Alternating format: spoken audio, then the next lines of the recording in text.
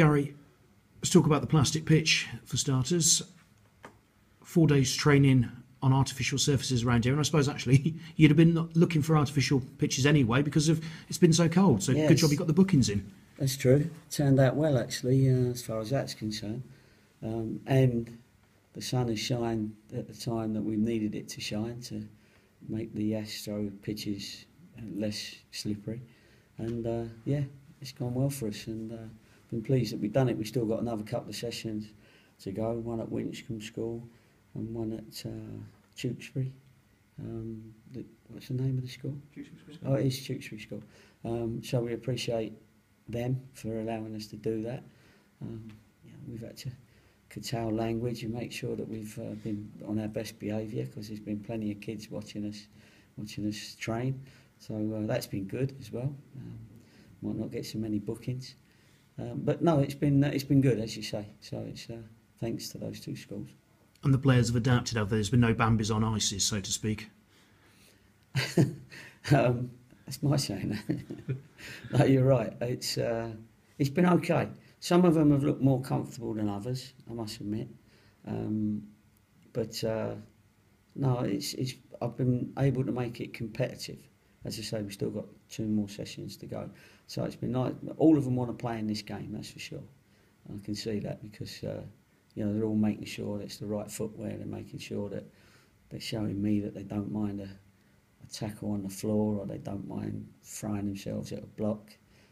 Your goalkeepers are diving all over the place. So as far as that's concerned, I've not seen anybody that's been frightened of the surface. And you can still play a high energy game that you want to on it, can you then? Yeah, we hope so. You can definitely play a high energy game because that takes running. And we can do that. It's what you do with the ball within that running and within that passionate intent, if you like. So they'll have it as well, I should think, because it's a big game for them. There's been a lot of advertising for it down there, and they're hoping for almost a full gate. So what's it, highlights on BBC, is it? So it's one of them. It'll have one of them FA Cup atmospheres. They slipped up midweek. Were you able to go and see that? And if so, what did you make of it? Yeah, I was there. To be fair, they rested 6 of their players, so it wasn't so much to go and see the team as such, although you know basically what they're trying to do because we've seen previous games anyway. But it was to see how the pitch played, and it looks a decent little facility actually. The pitch looks like you get into the game and it doesn't really feel that much different. You're certainly not looking at it and thinking that ball's bounced higher or that ball's gone through quicker.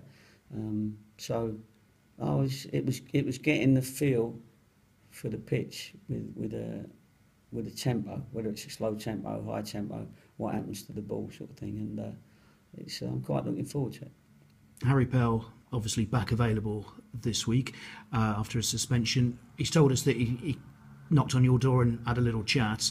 How pleased have you been with his attitude since? His attitude's always good. The lads that we got here have got fantastic attitudes. Sometimes they're a bit inconsistent in their game, but they're all competitors. He's one, we've talked about it before, because of his size, he'd make a tackle sometimes that looks like he's the big bully in the playground. But and I think if you put together all his bookings, you'd take 5 away, in my opinion.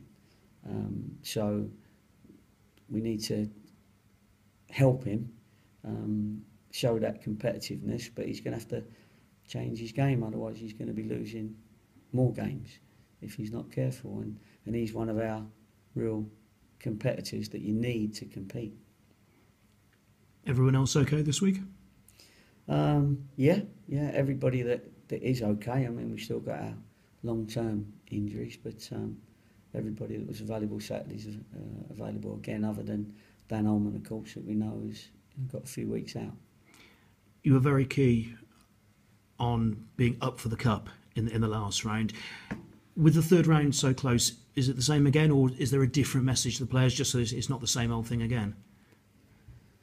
Well, the same old thing again. Only happens if that's in your own mind. So the players are thinking, "Oh, it's this old thing again." But no, we changed their focus pretty quick. We did the review of the Cambridge game, and people were pretty honest in what they did and didn't do. And then new chapter, FA Cup's different. We had a week to prepare. Different because of the pitch, different because of the tournament.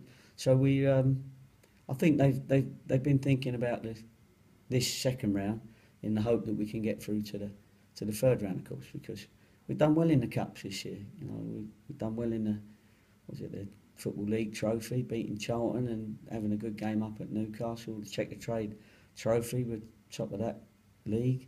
Some decent teams in it, and we were through to the second round of the cup after a replay against Crewe. So our cup games have been good. And it's just then a case of actually, if you can take some momentum back into the league, then that could help you as well. Well, when that comes around, that's another conversation. There's your first question for the next for next Thursday.